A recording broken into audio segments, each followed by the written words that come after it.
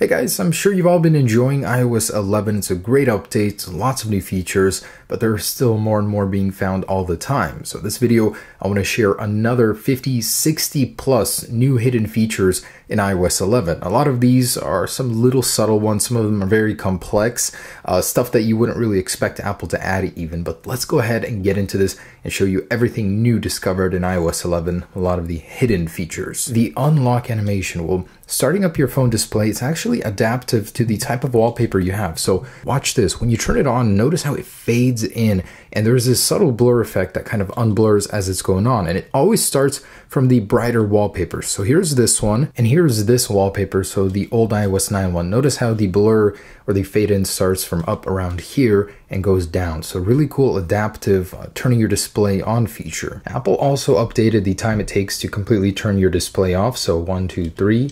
Notice how on the left iOS 11 turns off faster, 1, 2, 3. So the display is just half a second faster to turn off completely. You can now use reachability to go ahead and enter the wiggly jiggly mode for your app icons and move them around in reachability, which you previously couldn't. And a reachability feature that I don't like is that you can no longer enable it on the notifications page. So if you have a notification way up there with a big phone and small hands and you want to bring it down, you can no longer do that on this iOS 11 beta, so a minus feature. I've always found it funny that in the settings, when you 3D touch the app icon, the little logo for the battery is on low or empty, as if to suggest something that the iPhone doesn't get good battery life.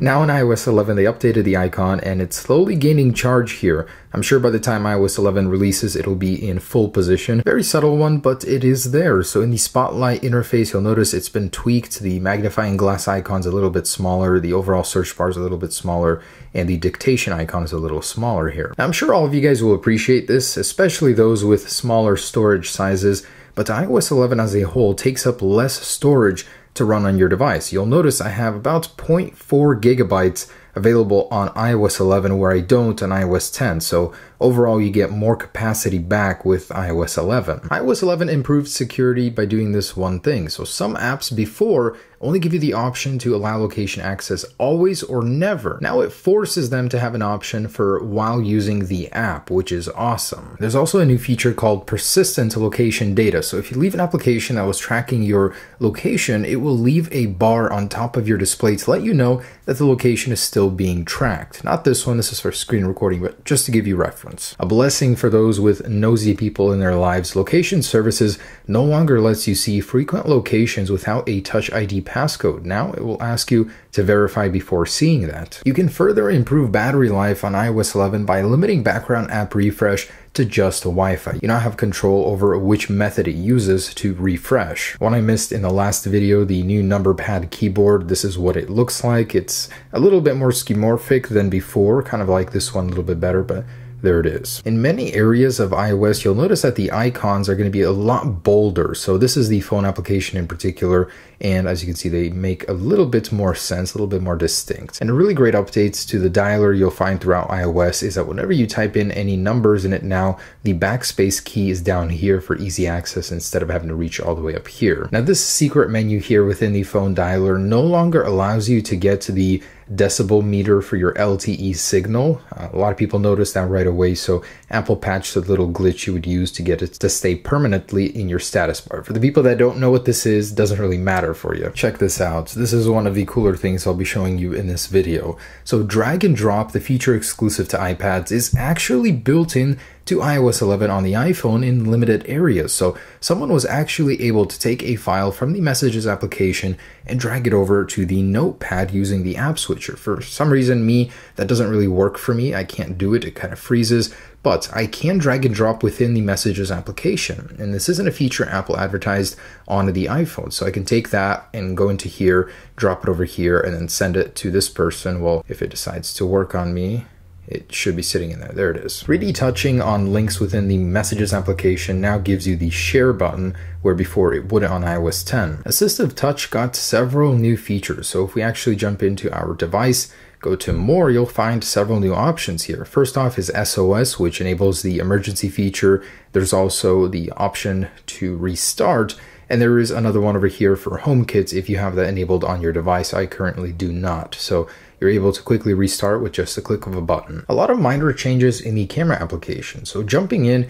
if you are taking an HDR photo, and when we take it, look at the loading rings. Over here, it's kind of the Respring logo, old one over here on the left. With iOS 11, it's a clean little new wipe. So that's interesting. There's also an interface update to up here, live and HDR sit next to each other, not on top of each other, just like that. There's also a new interface for the filters. So if you jump into here, instead of going into that grid view, they're now in the little slider view over here, which is, I think, much nicer. There is also a new filter included over here. So just like in the editing mode on the Photos application, Apple included here to make 10 instead of 9 before. And another very tiny interface change in the camera is that the reverse camera icon over here is a little less prominent, not as bold. And taking a bunch of images now, look at the way that the icons change. So over here, it completely becomes grayed in. On the left, just gets a little border around it. And if you own the 7 Plus and you 3D touch on the camera app icon now, you'll get a new option to take portrait. So that's a little change for the 7 Pluses. And a very cool feature hidden into the camera app is with the new QR scan function, you're actually able to scan the back of a router and quickly get the passcode and connect to the network just by doing that. Super handy. It was included in some Android phones earlier, so it's nice that Apple added it. Also, here is another option. So inside of the camera settings, which are split up now, there is an option to disable the QR code function in case that's annoying to you and you don't want it. And there are new permission settings for third-party applications asking to access your photos. You can choose never add photos only or read and write full access. It was always super annoying in earlier versions of iOS that when you would go to hide a photo because you didn't want anyone to stumble over it, and you hit it, it would still show up in all photos. Now it no longer does that. In fact, it gets its own little area over here for hidden photos where you can go ahead and see all of the ones you hid. The memories function is kind of cool. I don't really use it, but now in iOS 11, you'll get new notifications when a memory has been compiled. So once you've got enough photos from a certain location or of a certain subject, it will go ahead and give you a notification letting you know that that is available and you can go ahead and view it. Now, when editing live photos, you now have an option, very handy one, to go ahead and mute the audio without necessarily killing the live photo function. Really cool feature that Apple included system-wide in iOS 11 is drag to close videos. So whether you're in Safari or any other application, you can quickly drag down just like you would in the Photos application to exit. And not only can you do that, Apple went further and allowed you to do zoom in any video anywhere. So you can go ahead and zoom during any portion of a video, which is super handy. I'm sure you guys remember this. When you have Bluetooth headphones connected, you'll see a little battery meter right next to them. Now in iOS 11, that's no longer there. That's completely missing next to the icon. A very minor detail that's now updated in iOS 11.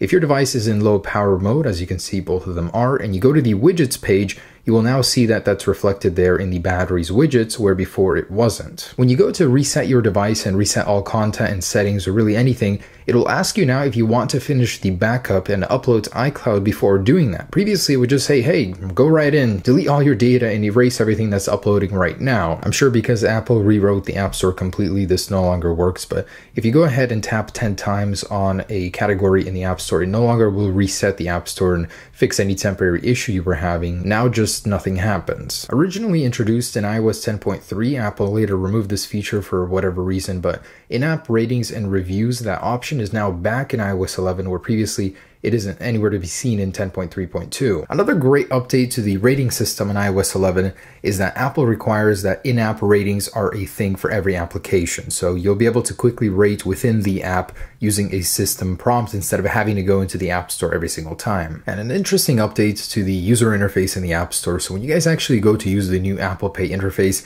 it will make the Apple Pay sound as well as give haptic feedback on iOS 11. And when you go to mark up a photo over here, you'll notice that the icon has been updated as well. The control center can now be swiped through depending on how many app icons you have. Go into landscape from the lock screen, bring up control center, you can easily navigate using this method. Check this out, guys. The new screen record feature built into iOS will not let you record Netflix. So actually, this is what happens, what you see when you're attempting to record Netflix, Hulu, or any third-party video application. So I exited it, went back in, and it just glitches out. It will not let you record. And something interesting I found out about the screen record feature, so you can enable it and disable it just like that. Super simple, but while you have it enabled, you can 3D touch on it and actually disable microphone audio as well. And one of those little tiny subtle details, the Wi-Fi animation when it's connecting to a network. Did you see that? It looks really, really interesting from the control center. And the timer can now be 3D touched and easily accessed with a slide maneuver, much like the flashlight toggle, up to 2 hours,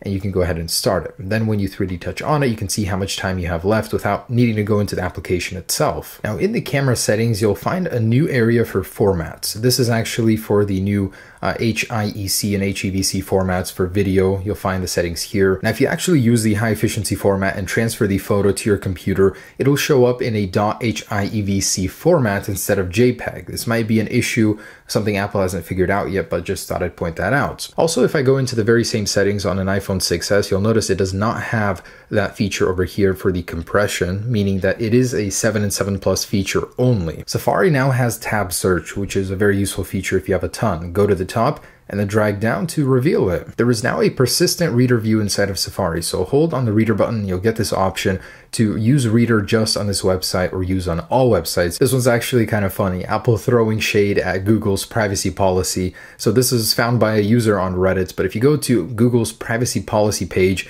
and go to the search bar, the first suggestion is criticisms of Google. Interesting. When you visit a website that's deemed unsafe by Safari, you're going to get this new interface for it. It's not a new feature, just a new look. And you can now export full Safari pages into a PDF that you can immediately mark up using this share option, markup as PDF. There's a revamped interface for transactions inside of Apple Pay, so when you click on more details, this is what it's going to look like. Now this is the keychain logo for iOS 11, slightly updated, and it's going to show in applications that even don't support the keychain function. So Apple's adding it to every area, anywhere really. And noticed by many, Apple has actually improved the scroll behavior inside of the music application, whereas before it would stutter, be glitchy with a large amount of songs, playlists. It's now very, very smooth in iOS 11. And on the very top, you'll notice that the buttons for the play and shuffle are more prominent, easier to see and press. iOS 11 will now let you repeat a timer with this button here after it's done. There's a new setting for Siri that will allow you to control when she speaks up. If you have your phone on silent, you can choose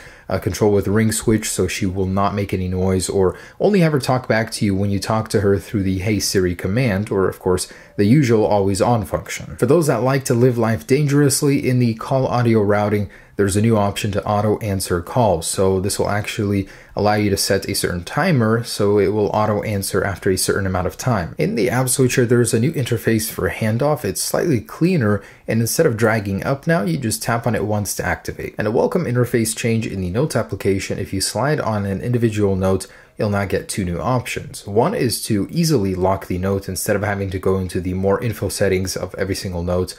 And the second is to create a new folder using that note very easily. Also discovered that from the lock screen, if you press 5 times easily for the SOS function and you have a medical ID set up, you'll get a medical ID slider in here as well. Very interesting. Now, if you do enable SOS, this is what happens now from the lock screen. So just click it 5 times and it will start the emergency countdown, and you can go ahead and ask it to stop calling. In Mail, you'll find a much cleaner view for conversations with a lot of replies. As you can see, it's very compact here, and you can quickly expand them by clicking on one. In FaceTime, you do now have the option to quickly disable the live photos function, and now there's some interface changes to FaceTime as well. So the mute icon, it changes over here. You actually have to select mute in this pop-up menu, and to reverse the camera, instead of this button right here, you just click on the prompt right there, and it will reverse the camera for you. And small change to the health application. As you can see, the theme overall has changed a little bit, but the default tab is now the Today tab, where before it doesn't exist. It's the Health Data tab. And lastly, the iPad stuff. I actually learned this one today. I was kind of surprised I didn't know about it,